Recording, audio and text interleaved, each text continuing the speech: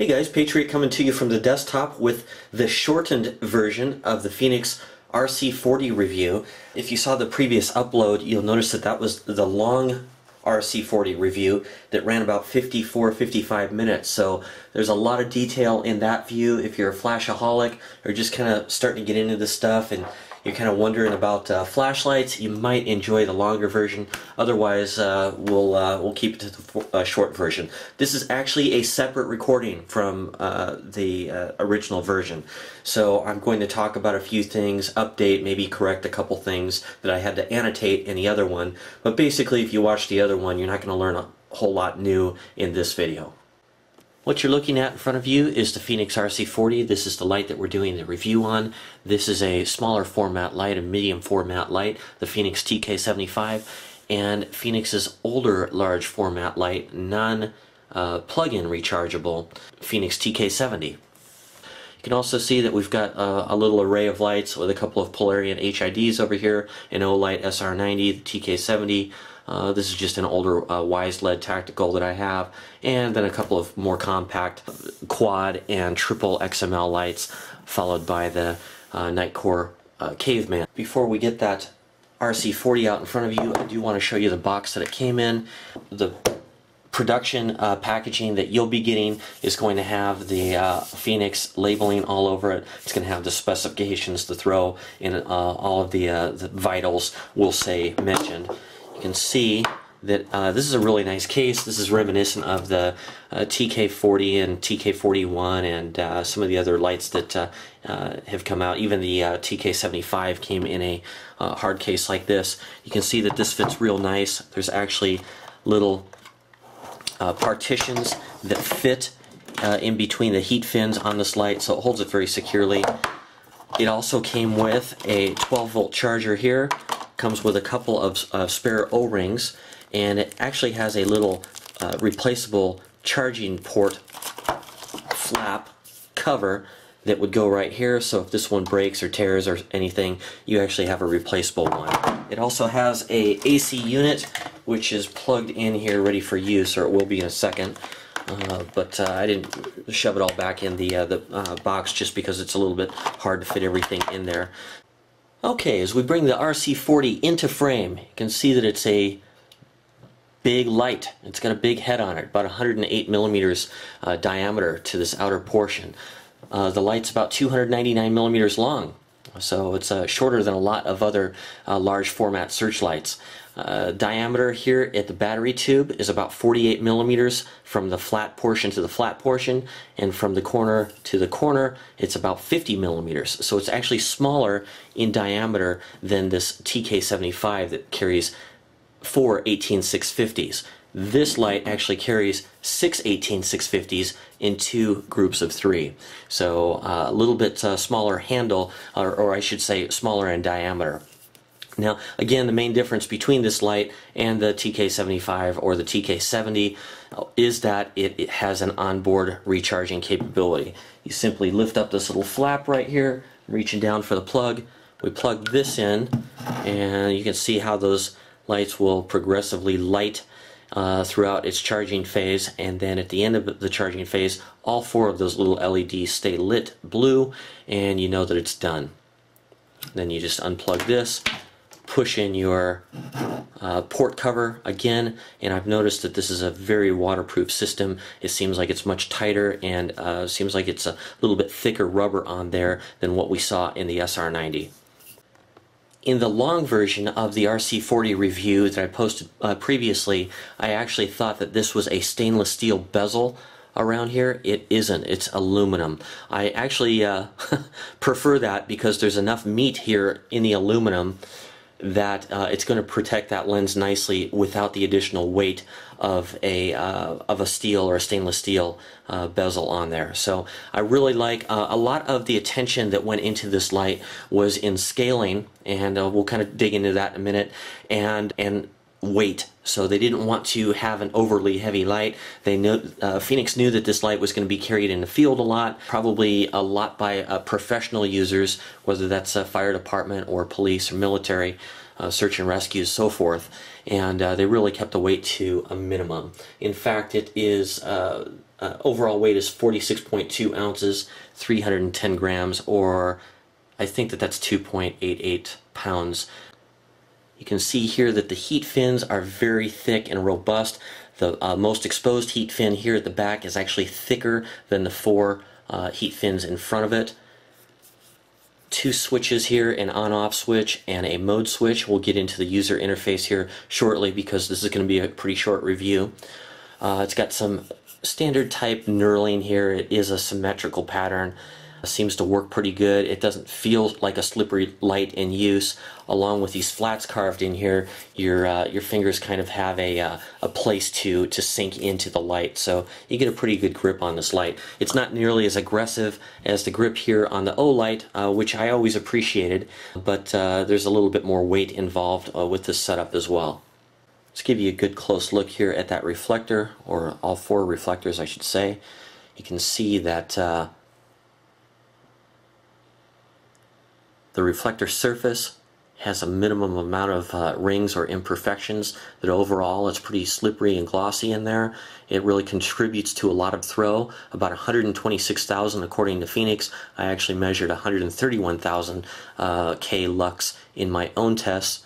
It's possible that my instrumentation isn't quite as accurate as theirs, but in most cases, actually in every case of this light, I found that it either met specifications or exceeded specifications. Those LEDs, by the way, are XML U2s. You can see they have pretty deep reflectors, not as deep as the TK70 reflectors, but in fact, a throw between with these 2 lights is just about identical. This is listed at 130,000 throw lux or candela, and this one's listed at 126,000 candela. Big difference in lumens though. This was 2200 lumens in the TK70, and this is 3500 lumens max output in the RC40. So throws about the same. Overall lumen output, a whole different story. Now, some that are new to flashlights might be asking, well, what's the difference? How can this have so much more lumens but not throw very far? Well, probably the best analogy, or the best way to put it, was think of a big kitchen light, or a CFL light, or a fluorescent tube lamp in your kitchen. You have a lot of lumens, let's say 3,000, 4,000, 5,000 lumens in that array of CFL lights, but if you took that out in the park at night, if you had a way to transport that and power it, and you tried to shine that downrange, there would be a lot of lumens, so you'd have a lot of flood out there, but it's not projecting the light forward. That's how you can actually have a light that's only 900 lumens like this with 60,000 candela throw, and it's going to throw the light, that available lumens that it's producing, it's going to focus it and send it down range more efficiently. All of this, of course, is a factor of the surface brightness of the emitter, whether that's the tube of a CFL bulb, or the LED in an LED light, or the arc in a arc lamp, like an HID light. The higher the surface brightness, the more capability, or the more potential it has to throw. And there's a lot of other factors that go into that, such as the reflector size and shape and depth and reflectivity of the surface itself. A quick example, and something that actually is in common with this light, the Nitecore TM26 here is also a 4 XML LED light, but you can see the difference in reflector size and depth, and even the surface quality, which is actually much higher on the RC40. But here's 2 lights that produce a similar amount of overall lumens, about 3,500 lumens in total. This one has a throw capability of about 40,000 candela versus about 130,000 candela for the RC40. So when you have such a difference in format, this one being so small and this one being so large, you're gaining and losing things there. There's always a trade-off. When you go with something small like this, it's going to be convenient, lightweight, I should say, and produce a lot of lumens, but it's not going to give you the throw capability that this light has. Likewise, this light is going to overheat very quickly, or I should say heat up very quickly, and at that point these lights are designed to step down. Most of these are going to be thermally regulated lights, so when they reach a predetermined temperature, in the case of the TM26, 60 degrees Celsius, this light will actually step down to a lower level. Depending on the ambient temperature that you're using this light in, it's going to happen either sooner or later. I live out here in Arizona, and if I go walking with this light at nighttime, you know, it could be 70, 80, 90, even 100 degrees still. At 100 degrees, if I turn this up to turbo or 3500 lumens, it's going to get to that maximum heat range in about 2 to 3 minutes, and it's going to shut down to the next level very quickly. The RC40, on the other hand, has the thermal mass to deal with those 4 XML LEDs in there. So the head of the Fenix RC40 seems to have been scaled just about right, that at an average temperature of say 65 to 70 degrees, that this light can probably run continuously on its turbo, which is its highest mode, also level 5 I'll call it. It's going to run at that turbo level without shutting down, without the thermal regulation kicking in and shutting it down to a lower level. Let's go ahead and take the tail cap off of this. This light came nicely lubed and has nice smooth threads right from Fenix. I didn't do anything to it. I've also performed several waterproof tests, or water resistance tests would be the better phrase, and you can see that those threads are micro square cut threads, really smooth by the way. I didn't add anything on here to do my waterproofing test. I didn't add any silicone. I just left what they gave me. A little bit risky, but I just wanted to show you that it looks like these lights are being prepared at Fenix the correct way. Okay, here's that proprietary battery pack. It is a Fenix ABR-L3C18650cc rechargeable lithium-ion pack with a 7800 milliamp capacity. Now, one of my small complaints with this light is that the cells that they're using, the individual cells in this pack, and there's 6 of those 18650s in here, they're using 2600 milliamp hour cells in here. Now, while that does keep the price down a little bit so that they can keep it under that $400 price mark, and we'll talk about that at the end of the review, this capacity is a little bit lower than what's available out there for us today. Actually, it's a lot lower.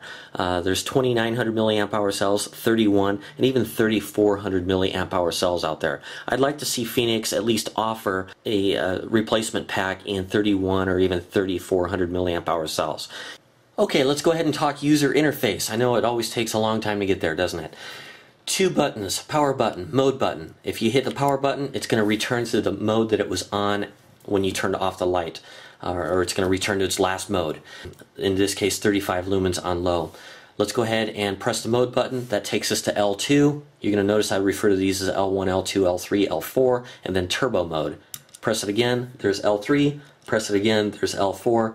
Press it again, we're in turbo mode, or its 5th and highest level at 3500 lumens. Press it again, it steps back down, and then we cycle back through the 5 output levels. Again, if I hit the power button, it's going to shut off. Turn it back on again. If I want to enter strobe mode, I press and release, and we have strobe mode. It takes about a second or so for it to activate. Press it again, it returns to its previous output level. Hit this again, it shuts off. If I want to enter momentary strobe mode, I press and hold, and you can see it enter strobe mode. As soon as I lift my thumb again, it's going to shut off. So really nice for the law enforcement community where they need to access strobe mode quickly. It only takes about a second to get there. Okay, price point on this light is $369.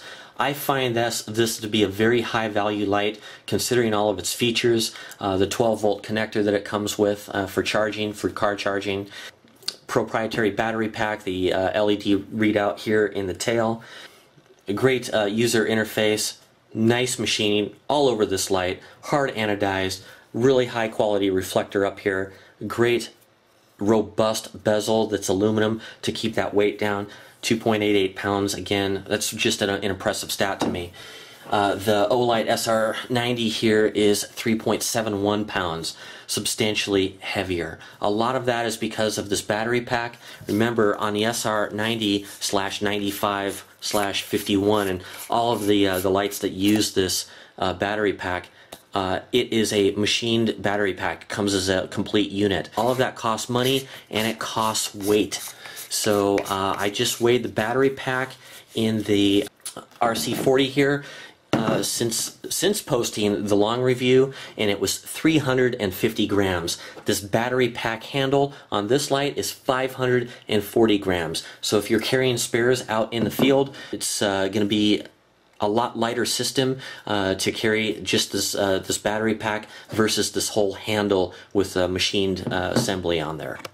Now the SR95 has replaced the SR90, and it is about a half a pound lighter and uses an updated cell, and the head is actually smaller. The throw capability remains the same, but no matter what iteration of light you're talking about or generation, from the SR90 to the SR95 and SR95 UT variants, they're always going to fall somewhere between about 1200 and 2000 lumens. We're talking about 3500 lumens with the RC40, and that difference is impressive. And as you can see, I've already moved into options. That's why we're talking about the SR90.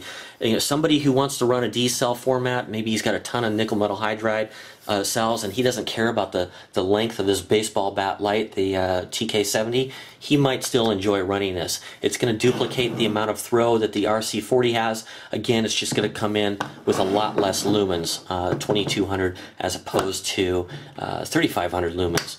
Alright, how does the TK75 compare to the RC40?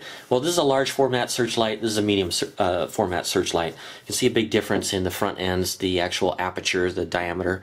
Very similar in construction, just on a smaller scale. This uses 4 18650s instead of 8 18650s in that proprietary pack. 2600 lumens, 90,000 candela throw, as opposed to 3500 lumens and 130,000 candela throw. So you'll see in my beam shots these two compared as well, and you can judge for yourselves. Most of the time, this is an incredible light in itself. This just takes it to the next level.